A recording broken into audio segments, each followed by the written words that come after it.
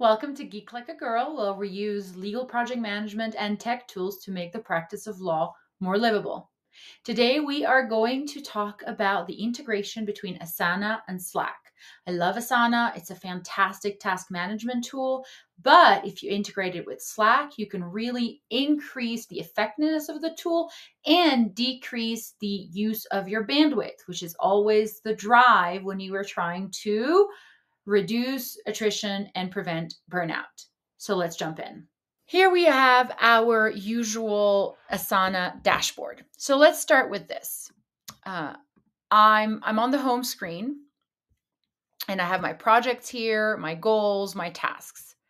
What you're going to do is that you're going to go to a case here. It will be either a project or a portfolio. And if you want to find out more about portfolios, there is a video just about that. But today you would go to a case, wherever it is, and you would go up here to the right-hand corner and click on Customize. You would then click on this icon that has the apps, and you would have a list of apps, and you would select Slack. Now, I already did it, but normally if you haven't, here it will say that you will just be a button for you to integrate it. I'm going to click the button because it's going to take me to where I need to go.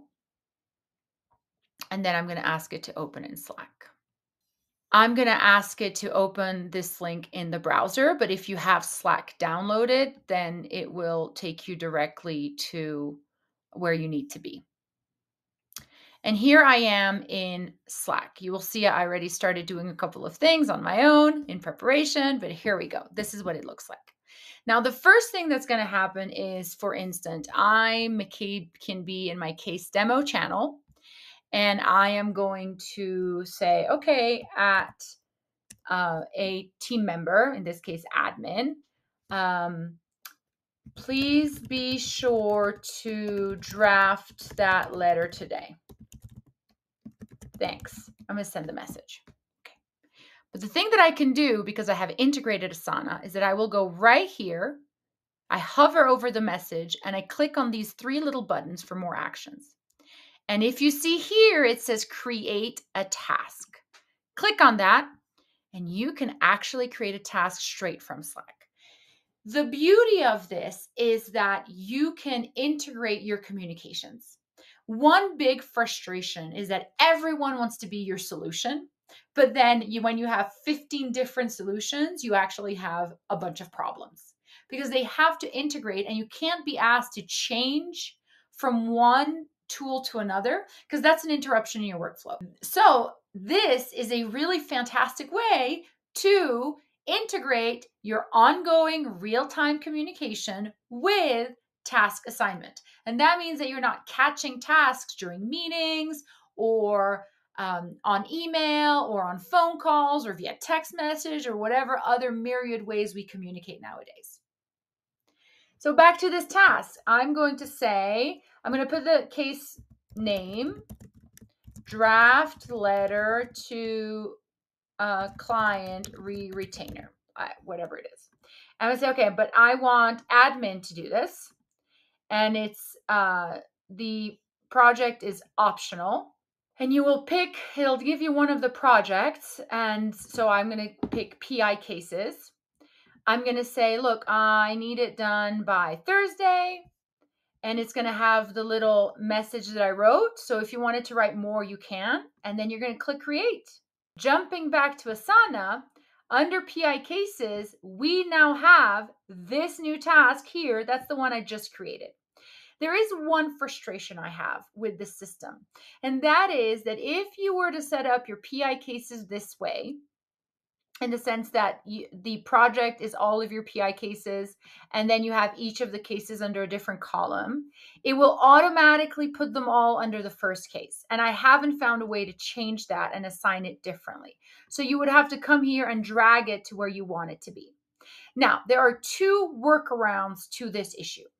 The first one is that you can create a new board, basically, and we're going to push it all the way to the front. Okay, going back to Asana, we are going to say case name, and I always put the case name in front of my task just as a good habit, because you want to make sure that if it shows up randomly or somewhere, someone knows what it's for. And then you're going to say letter to OC deposition dates.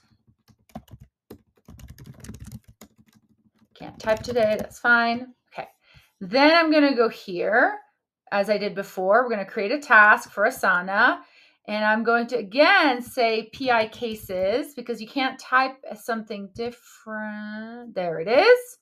And then I'm going to say, look, I want this done by Wednesday. I have my little description. I could add, remember to use the template from last time we had this issue. And some of you are thinking ahead, thinking, well, could you link the document? Yes, you can, but it's not the subject of this video, so not today. But yes, that would be a great, great instinct. Ooh, I didn't put the task name. This, done. Then we're going to create it. And if we go back to the cases, you will see that it is now under newly assigned tasks. And then because it has the case name, somebody could go in and then assign it to wherever they want in these buckets. Not my favorite way of doing it, because it does create an extra step, but it does reduce some chaos and gets around this issue if this is how you have yours organized.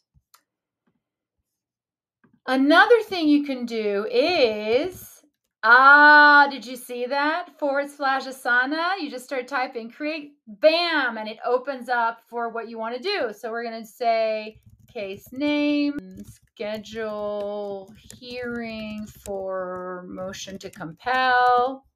The assignee is going to be this person. And then I can put in the name of the actual case. This is if. So then, assuming that your projects correspond to your cases, you don't have them grouped the way I did just then you can literally just start typing in, and there you go, family versus the same bad company. The due date is tomorrow, and there's no description because you hadn't written anything yet, and then you can create it, and bam, it is already inside here. And you see here, it's only visible to me. So if I wanted to, I could share it to the channel, and now everybody can see it. And we can very quickly, with the drop-down menu, make changes such as mark it complete, like this task. You can, liking this task, I know I chuckled, but actually it's a way for someone to confirm that they've received it. So that's not a bad thing. You can change your assignee, you can change your due date, and you can add to the project itself. So remember, there are two methods to add a task directly from Slack. Either use the 3 buttons down here, or you start typing Asana and it will give you create a task. The basics of integrating Slack with Asana. For this video though, I want to show you one little extra thing which I think is pretty cool. This is what it is. If you go back to that customize button up there, now that you have confirmed, there we go, we've integrated Slack, you can actually go to rule right here. This is a little lightning bolt, and you can add rules. And because we have added Slack, we can actually add some Slack automations. I love this. So let's say you have a dependency, and the dependency is when you have one task that is blocked by another task, and you can do that in Asana. You can have Slack automatically send a channel message when the task is no longer blocked in Asana, right? That's a great way to keep communication flowing.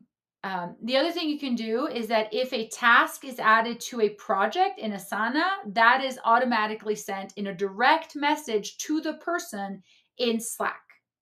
So you're using Slack as a very effective method of communication, and you're doing it through Asana, but you are not having to both assign and then tell them that you've assigned. And that's just a very good use of your time. And you can do this for a number of things. And as you can see on the screen, you can have task or all tasks completion status is changed. You send a channel message. So basically, you can have messages automatically sent to the channel whenever there's a change in the task, change in S&E, change in status, change in date. And that way you are increasing the effectiveness of your real-time communication without adding additional steps. You are also allowing people to focus on a single place, Slack, for receiving and sending messages, while Asana in the background is doing the heavy lifting of maintaining those tasks, maintaining them organized, etc., etc. And that is my little intro to integrating Slack with Asana. I hope it was helpful. If there is anything in particular that you are challenged by, you want to know how to do, you want me to figure out, drop it in the comments. Let me know. I love making videos that are helpful to you. And as always, my goal is to change your life and make the law more livable.